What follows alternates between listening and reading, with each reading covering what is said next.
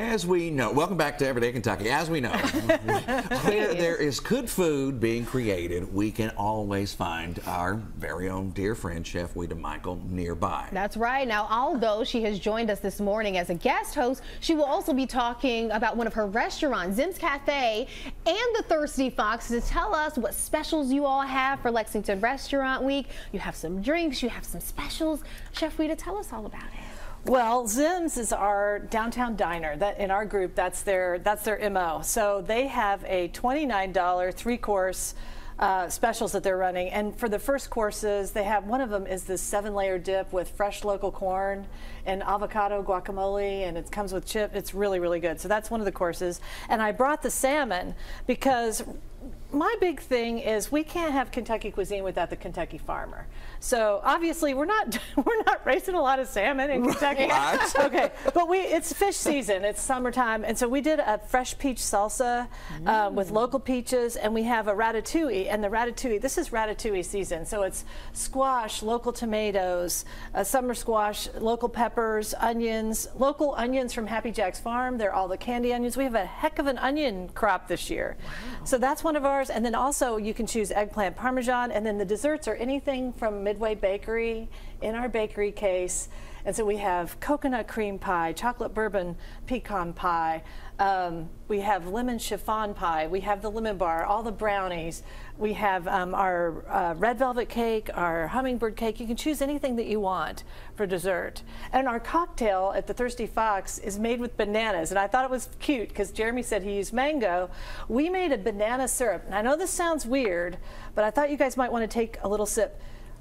A lot of times in bourbon flavors, one of the things they're really looking for are these tropical fruits: coconut, pineapple, banana, and you'll find them, but it takes a little bit of practice. We made a banana syrup, and it also has a chocolate bitters, and then we put banana chips in to garnish, and it's really, really good. It's powerful, but it's good if you want to sip. You don't have to.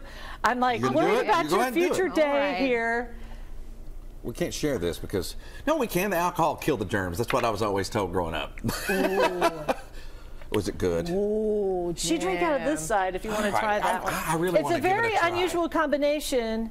Our young bartender, Elias, he's our young mixologist, our new bar manager, came up with it. And I just think that's good. And let me tell you why that is good. Because you taste this, but it's not so overpowering. It's very floral. It's light. It's yummy. But I think the bananas add like this caramel flavor to it. Is that okay? I highly recommend this cocktail with a slice of coconut cream pie.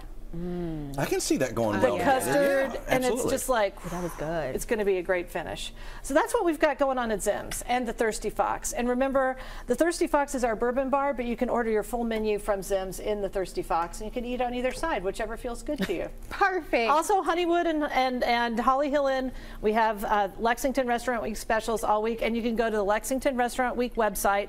You can check out the full menus for everyone's restaurants, my 3, and all the other 30 restaurants that are involved. So it's really a cool celebration. And you know, that's what I love about you. The fact is, you love the culinary scene here in Lexington, and you want everybody to do well. You know, I do. You want people to come to yours, sure, but you want this to be an experience for people. Well, because I know if we all do well, we have something real. Well, we already have something really, really special.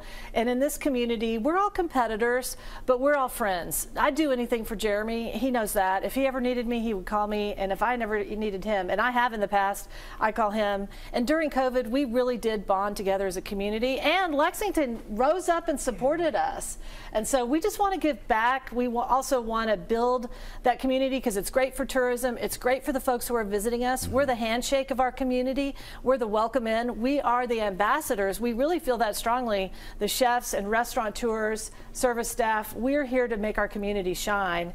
And we're thankful. I'm thankful to be here. And another thing that we don't focus on a lot, these are really good prices to try these dishes too, aren't they? Yes, it's multi-course. I mean, we had a couple come into Holly Hill Inn.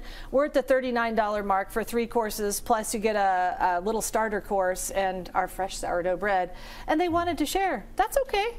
I'm fine with that. They're older. They couldn't eat all that food, so they got like an extra appetizer, and then they shared the rest of the meal. I'm down with that. I'm tired of rules. Yeah.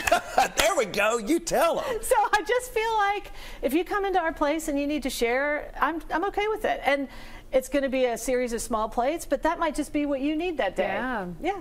I love that. Thank you, Chef Wada. My pleasure. I'm telling you, her food is off the charts. Oh, yeah. Next level. We will definitely check you out at every single restaurant. We just have to find you. That's the problem. Figure out what restaurant she's in that day. That was my next question for you. Where do you find yourself most often?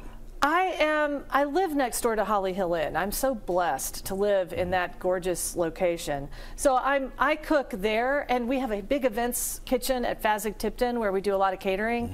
I'm not as good a line cook as I used to be, but I can cook for a crowd. So like I'm a lot of times I'm there cooking for big events, and then we just opened a cooking studio in Versailles on Main Street there. So I'm teaching. I'll try to teach 5 times every month, and you'll find me there teaching on Thursday nights, Saturday nights. We're kind of just getting into that. But you can go to hollyhillandco.com. All of our restaurants are there. You can link to any of our restaurant websites from there. And like my whole story's there, blah, blah, blah. It's all there, folks. She's fantastic. The Wada world. And we've got more coming up for you here in just a few minutes. We love her.